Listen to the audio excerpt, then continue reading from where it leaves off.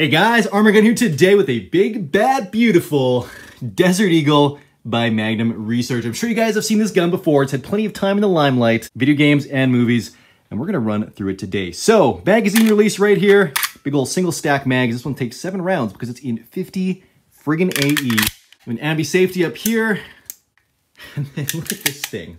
A fixed barrel, a locked breech with a rotating bolt, it even has a piston up in here. This thing is crazy. Slide release right over here. Trigger is quite nice. It's got some sights, got a rail if you want to throw like an aim point or an L-can on there. I won't judge, but I know what some of y'all are saying. Clearly, this guy's compensating. But technically, this is a muzzle brake. Zing! And it's the first one of its kind in matching case hardened finished. Big thanks to Jody and Brett for making that happen. And for caliber conversions, press this button, throw this lever, and boom goes the dynamite.